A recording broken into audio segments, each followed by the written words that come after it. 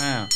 And this round, just interesting news came out that J-Rock Williams will not be applying the rematch clause, and he's not going to activate the rematch clause to fight Rosario. Of course, J-Rock Williams, when he fought Rosario the first time, he was pretty focused. He said that he's not overlooking him. He trained hard. But Rosario is that good of a fighter. And like I said, boxing is the theater of the unexpected. We see upsets all the time.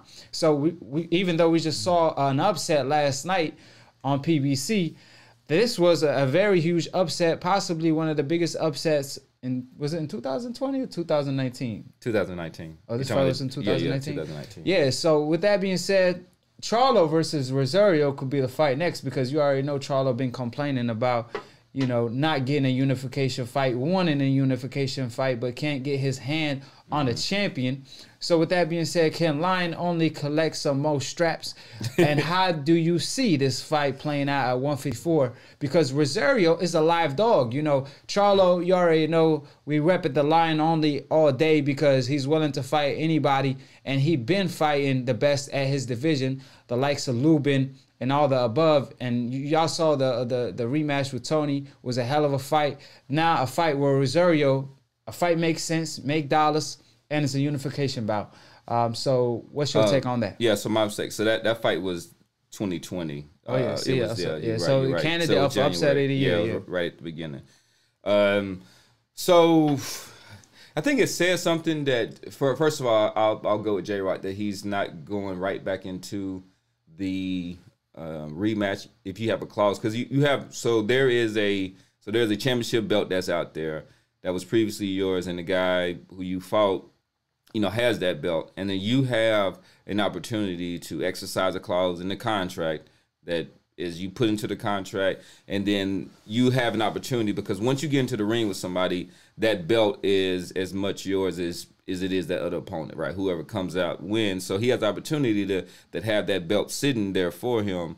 But I think it might stem to, maybe there might be some kind of things in camp, or some things that he needs to kind of adjust his professional life. I want to speculate on like personal, that he wants to make sure that he addresses and gets right, similar to Jay Hurd. But I think it's interesting. So he believes this probably wasn't kind of a fluke or just a bad night, that maybe there was some things in there that he really needs to work on. Yeah. Well, with lines only, with so this is with Jermell Charlo. So I mean, yeah, I mean it's interesting, I guess. Go get another strap. I mean, do you see that as a 50-50 fight? Because I believe Rosario is a live dog. He's definitely a live dog. It doesn't mean there had to be a 50-50 fight. I still give Charlo his props. He's one of the top, definitely top, you know, in his weight division. Yeah. Yeah, I mean, I would have him the favorite in that.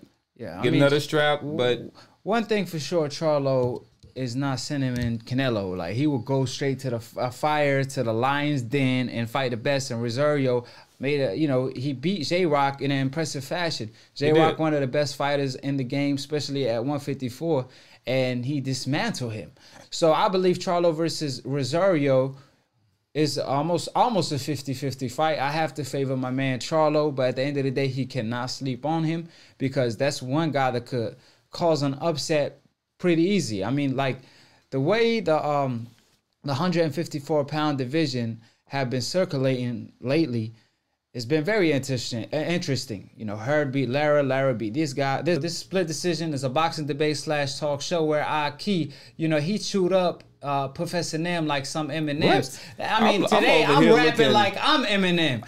You know what I'm saying? I'm feeling like the OG swag, younger in the game, but OG in here. So with that being said, even though he a professor today, like I said, I'm the doctor. I'll tell you the truth, and Errol Spence, the truth, co-sign what I'm saying that Tyson Fury, basically, there's a question mark next to his name and his All y'all legacy rocking with me. as Do a whole. hashtag Professor Ned. Conscious drop your Mind comments 666 below who won the said debate professor tonight. at school. What? So drop your comments below. Hashtag AkHi, hashtag Professor Nim. Let's see who won the debate. You already know. Like I said, I buried Professor Nim alive today.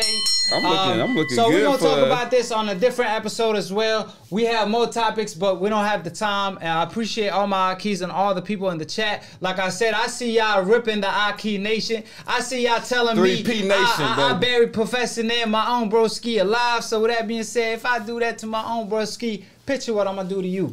Peace and we out. Take us out, Professor Nim. You know what it is. Subscribe and like. Blue Corner.